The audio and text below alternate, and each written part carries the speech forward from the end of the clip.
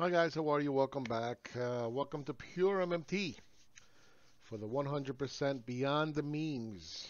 Very important. Okay. Um, this whole MMT thing with the little memes, they're wonderful, but they don't make any sense in the real world, unfortunately. All right, so let's go back in time, and we're going to go over some of the posts that I had on Pure MMT, and we're going to cover it. We had Natasha Kelton, Stephanie Kelton, but I call her Natasha because she's a comrade. She's a commie. Natasha Kelton went on TV and without shame, embarrassment, or nothing like that, she's like, "Oh yeah, don't worry about it. We can actually print more. We can print more and get inflation down." Wow, wow. Okay. Remember the times when MMT was like, yeah, sure, government can control inflation by spending less. Remember that? Yeah, so don't worry about it. That's what they used to say. Now, Natasha Kelton is saying you can actually spend money and reduce inflation pressures. Stephanie Kelton. Now, this post was mainly from Edward Delzio. Right, he used to be part of PRMMT. Um, so I posted it here, and he saved the tape. He saved the tape, and this was on MSNBC, the last word. All right. Now, as I have said repeatedly over the years, MMT doesn't understand inflation. MMT will never see inflation coming, which they didn't. Okay, so clearly they don't understand inflation. MMT has no plan for inflation when it comes, and they don't. In fact, she wants to print more. These are her words. These are not my words. Yeah, don't worry about it. We're going to spend more. Okay. Whatever you say, Natasha. Comrade Natasha. And no matter what happens, MMT will always say print more. More. I want more. Print more. You got inflation, print more. Okay? Now, I've told you this going back to 2018, I think it was. Right? 19, 20, now we're in 21. I'm still telling you this. And everything that I've said has come true. Everything. Everything. They didn't see inflation coming. When it got here, right, they didn't understand it. They came up with excuses. And instead of them saying that, oh, yeah, we can spend less, what did they say? Well, we can spend more. Okay, we can spend more. They don't understand inflation. So don't bother with these people because they're completely clueless. All right, so let's go to the next post. Um, this one is an interesting one because remember, we got helicopter money. This is what they wanted from the beginning. Now, they may not wanted you to stay home and get helicopter money, but they wanted to just, you know, have you go to some place in your local town or city or whatever, uh, punch in and then punch out and then you get paid. They call that a job guarantee. Well, as we all know, a job is not just showing up, punching a little card, and then punching out and saying, "Okay, I did a job." That's not a job. A job is something that is productive, that is going to produce a profit, that it's going to create something that the public wants. Okay, and if they want it, they're going to pay for it, and they're going to produce a profit. That's the way it works. Okay, now to say that the private sector is not doing such a good job at producing something that the public wants. When I say public, I mean the general public, not government. Uh, I think it's asinine. It's stupid. It's just dumb to suggest that the private sector is not doing a good job and hey, hey, we can do this by printing money and we're going to be more productive. No, you're not going to be more productive. That's silly. That's silly. So that means a job guarantee is not a job. It's just Free money for all. It's helicopter money is what it is, right? Milton Friedman is like, oh, you know, you want to create more jobs? Okay, give spoons to those with shovels, and well, there you go. You're not going to be more productive, right? So again, Varoufakis, I think, said it best that he should have took up linguistics instead of mathematics and economics. Because when he went to Brussels, they didn't give a shit about economics or mathematics. And it's the same thing here. MMT doesn't care about mathematics, economics, or anything like that. It's all about linguistics. If I call it a job guarantee, then what's going to fire off in your head? Oh, there's going to be a job. Well, a job has to be productive, has to produce an income and profit, right? Not printing money and here you go. That's not a job guarantee. That's not a job, period. So let's see what this helicopter money did for us. The CARES Act. Oh my God, sounds so good. Again, linguistics, right? The CARES, they care about me. Oh my God. And I'm not talking about not deficit spending and helicopter money. That's not the problem. Okay, we spent little over a year, $6 trillion. $6 trillion. On top of that, we also spent another $3 trillion in tax collection. So for a total of $9 trillion. Now, I want you to understand what that means. Total GDP in real terms is about 19.5, I think now maybe 20, whatever it is. It's about $20 trillion. You just deficit spent, or government just spent $9 trillion, including tax revenues, in a little over a year. Okay? That is about 50% of GDP in 1 year. That included helicopter money. What is the result of that? You know, getting back to the inflation, one of the most loved words by everyone is the word transitory. It's transitory. It plugs a lot of holes. What do I mean by that? Well, the politicians want to call it transitory, right? They don't want to scare you. Hey, don't worry about it. It's transitory. The inflation is transitory. Don't worry about it. Mosler and MMT want you to think that, hey, it's transitory. Don't worry about it. It's nothing, because they never saw inflation coming. It's transitory. They're happy about it.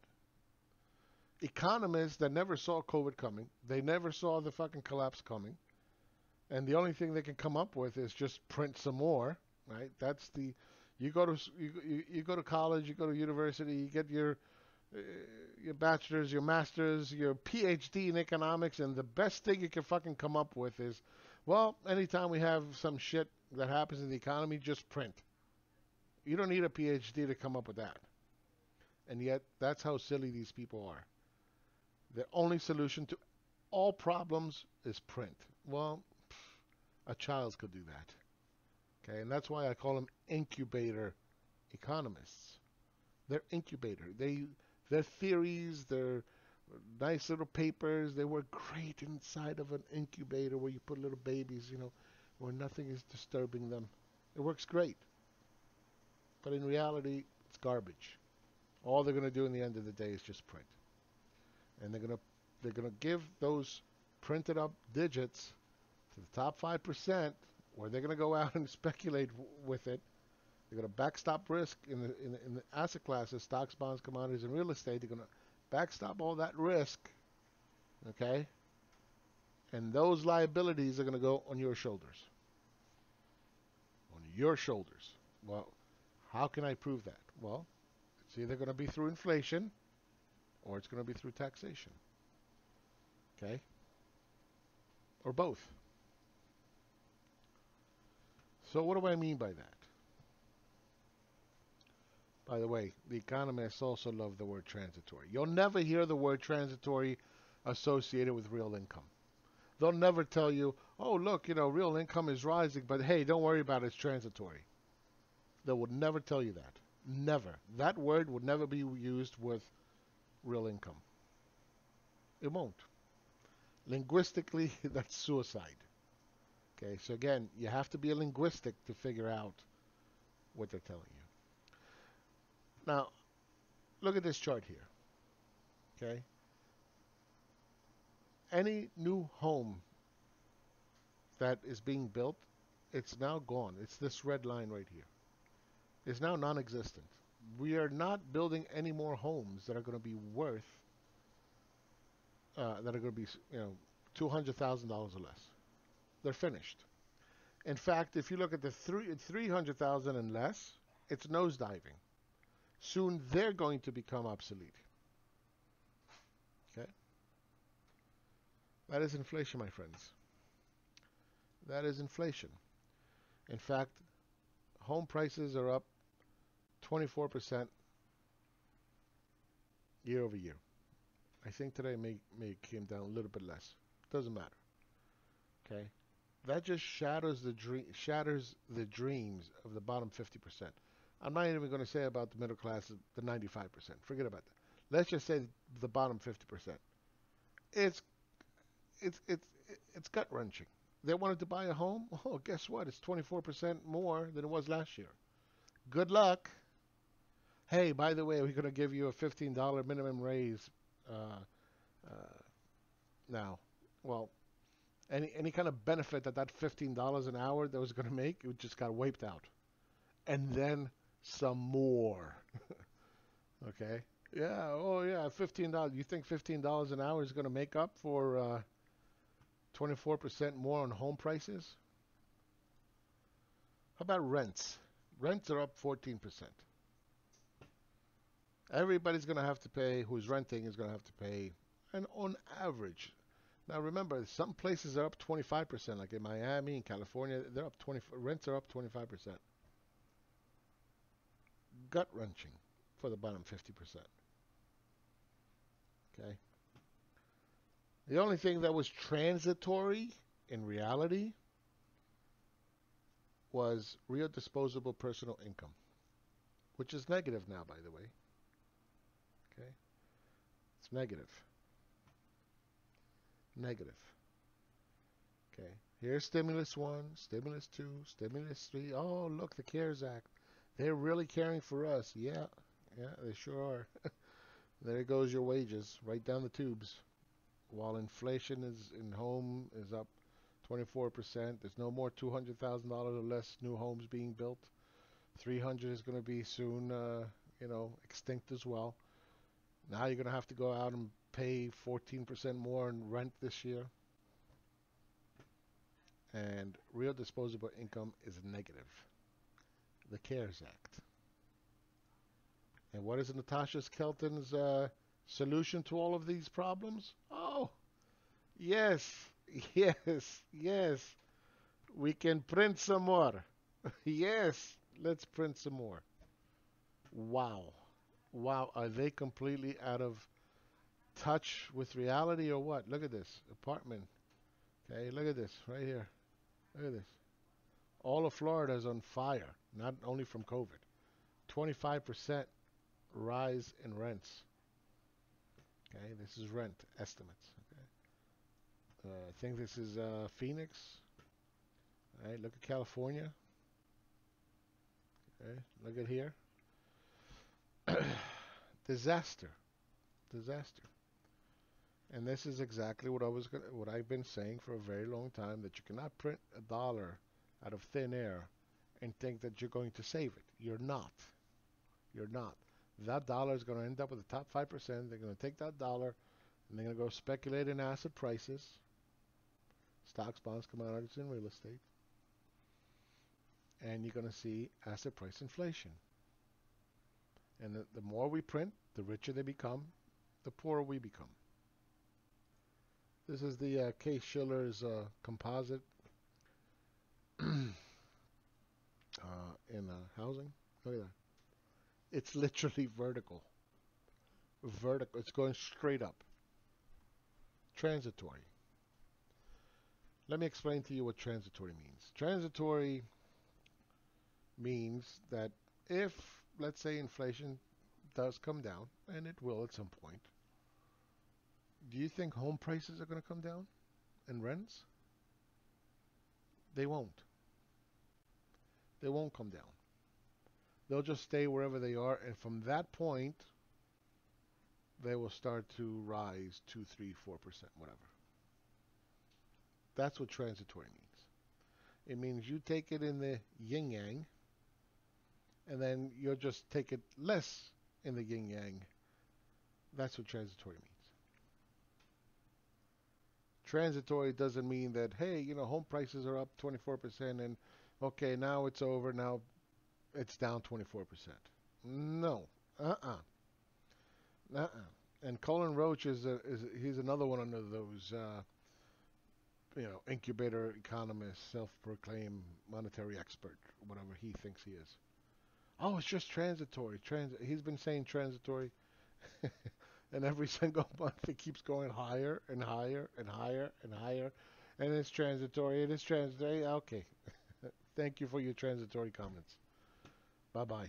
See ya. You're worthless. Yeah, Colin. Yeah, bye-bye. Bye-bye. Yes, Colin. Sure. Bye-bye, my friend. Sure.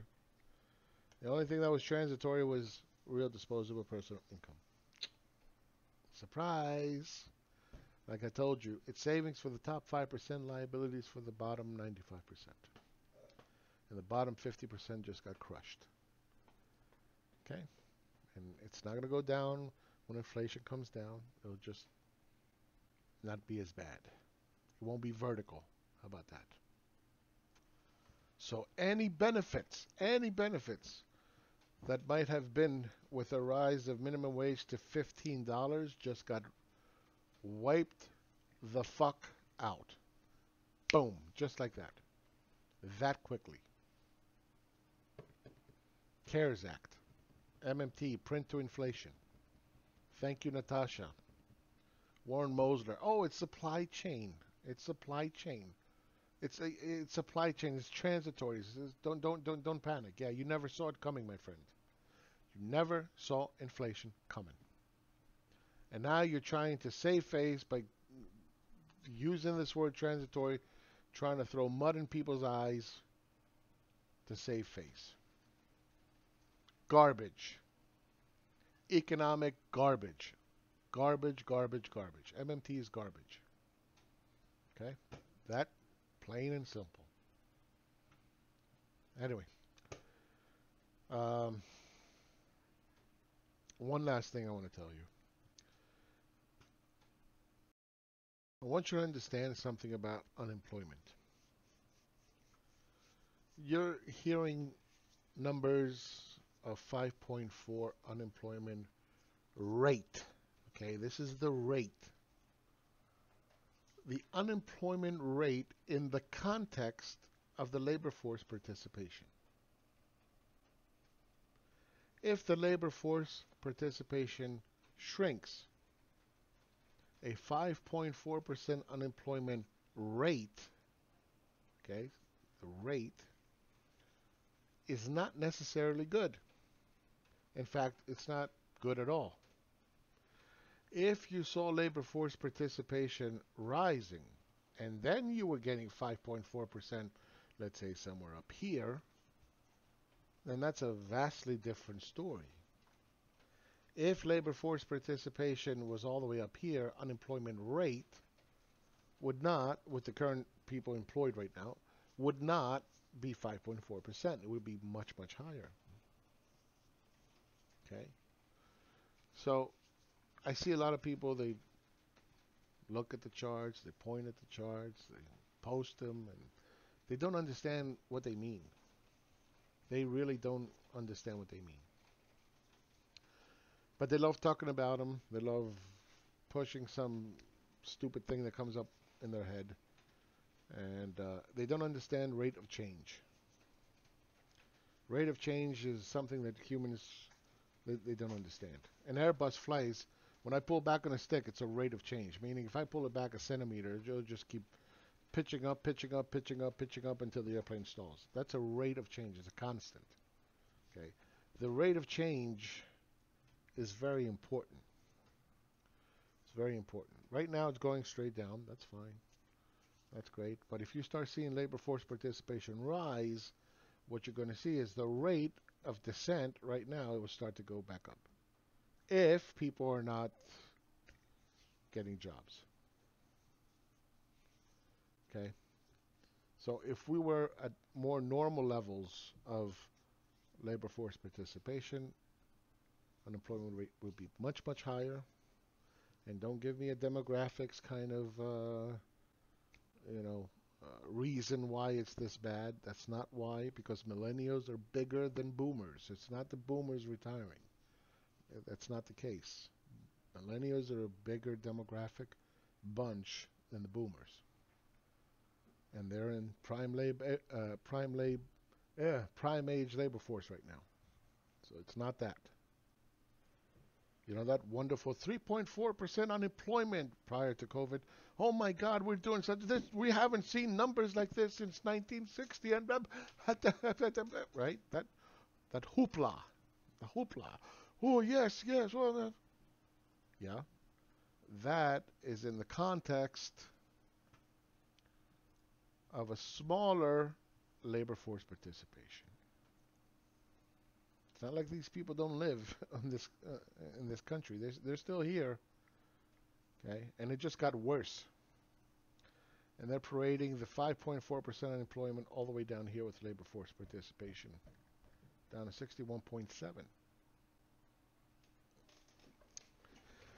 So please learn how to read charts, understand the charts, understand the linguistics of transitory. You'll never hear the word transitory with real wages. They'll never tell you that. Even though the only thing that was transitory were wages, and thanks to helicopter money, we got inflation.